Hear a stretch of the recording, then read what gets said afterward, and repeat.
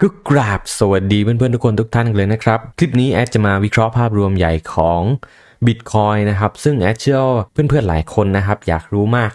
ว่า Bitcoin เนี่ยจะไปต่อไหมแน่นอนถ้า Bitcoin พุ่งขึ้นต่อนะครับหลายๆเหรียญก็มีสิทธิ์สูงเลยที่จะพุ่งขึ้นต่อเพราะฉะนั้นเนี่ยวันนี้เดี๋ยวแอดมาไขคำตอบให้ฟังนะครับคลิปวิดีโอนี้สนับสนุนโดยบล็อกเกอร์เทรดออนไลน์ MyTrade เป็นแพลตฟอร์มการลงทุนหลากหลายสินทรัพย์ทั่วโลกให้บริการซื้อขายคริปโต Forexหุ้นต่างประเทศดัชนีสินค้าโภคภัณฑ์และสินทรัพย์ยอดนิยมอื่นๆกับนักลงทุนรองรับสินทรัพย์การเทรด5ประเภทตราสารทางการเงินมีมากกว่า400รายการเป็นทางเลือกสำหรับผู้ใช้งานทั่วโลกมากกว่า1,100,000 คนภายใต้ MyTrade Group มีบริษัทหลายแห่งถือใบอนุญาตบริการทางการเงินของหน่วยงานที่มีอำนาจกำกับดูแลต่างๆรองรับการฝากเงินถอนเงินผ่านช่องทางต่างๆดำเนินงานง่ายและรวดเร็วถ้าอยากจะเปิดบัญชี MyTrade ไม่ว่าจะผ่านมือถือหรือเว็บไซต์ก็สามารถกดคลิกลิงก์ใต้คลิปวิดีโอนี้ได้เลยครับเพียงคลิกลิงก์ครั้งเดียวก็สามารถเริ่มเทรดได้เลยจากหน้าจอนะครับเพื่อนๆจะเห็นภาพรวมใหญ่ของ Bitcoin แอดจะวิเคราะห์ใน Time Frame Day นะครับผม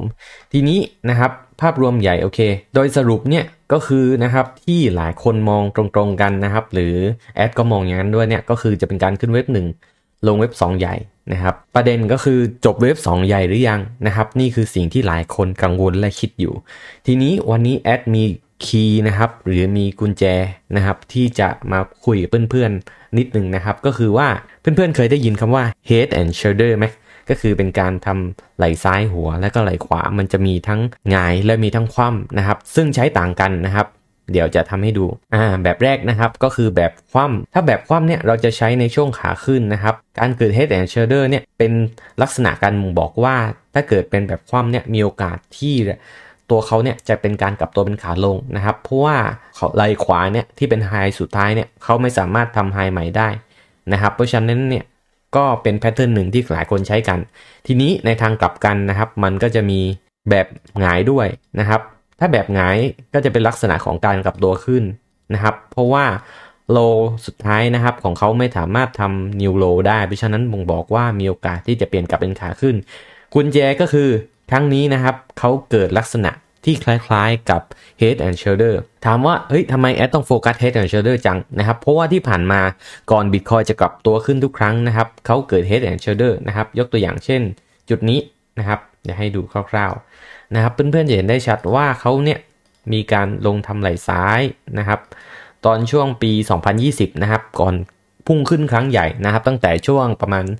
300,000พุ่งจนถึง2ล้านเลยก่อนพุ่งขึ้นนะครับในช่วง300,000เพื่อนๆจะเห็นได้มีการทำไหล่ซ้ายหัวนะครับแล้วก็ไหล่ขวา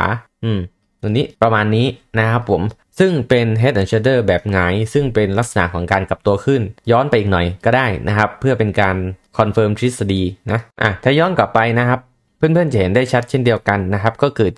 คือการเกิด head and shoulder นะครับถ้าเป็นในส่วนของนึงเนี่ยเราจะมองว่าเป็น head and shoulder ในภาพใหญ่ซะมากกว่านะครับในลักษณะประมาณไหนเดี๋ยวทำให้ดูนะครับตรงนี้อันนี้เราจะมองแบบนี้ก็ได้นะครับไหล่ซ้ายหัวนะครับในจุดนี้ไหล่ขวานะครับไหล่ขวาจุดเนี้ยแอดมองว่าจะอยู่แถวโซนประมาณนี้นะครับแล้วก็ลงปุ๊บแล้วก็ขึ้นประมาณนี้อันนี้จะภาพใหญ่นิดนึงภาพย่อยก็มี head and shoulder ได้เช่นเดียวกัน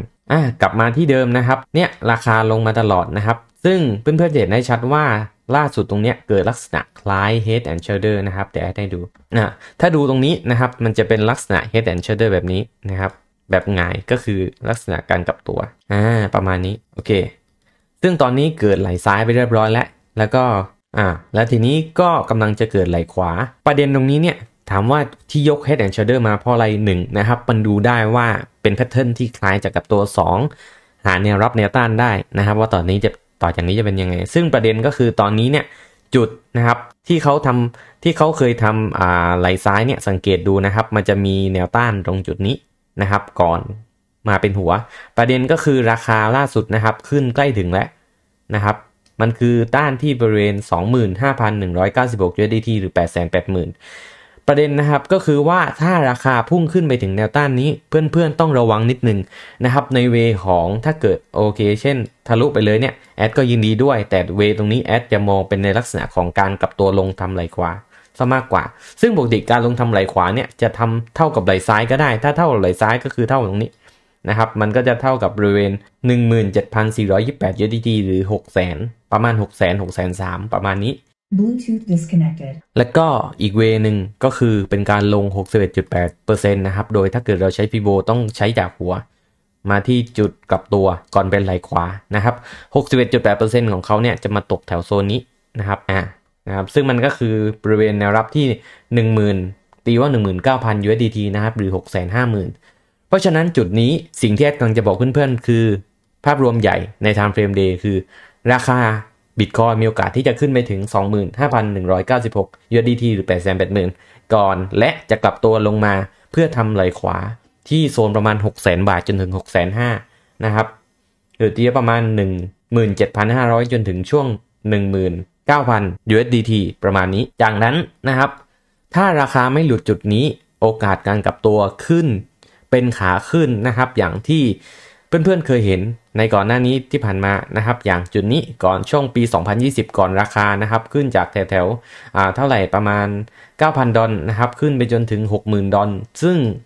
หลาย X อยู่หลายเท่าอยู่เพราะฉะนั้นจุดนี้เราจะประมาทไม่ได้มองข้ามไม่ได้นะครับก็ต้องระวังระยะสั้นนิดนึงราคาจะกลับตัวลงในจุดนี้นะครับแต่ถ้าผ่านลูปตรงนี้ไปได้ด้วยดีนะครับแอดเชื่อว่าบิตคอยจะกลับมานะครับตอนนี้สัญญาณเป็นยังไงนะครับตอนนี้เนี่ยถ้าเราดูในสัญญาณนะครับมันอยู่ในจุดพีคนะครับพีคอย่างตัวสควิดโมเมนตัมแท่งเขียว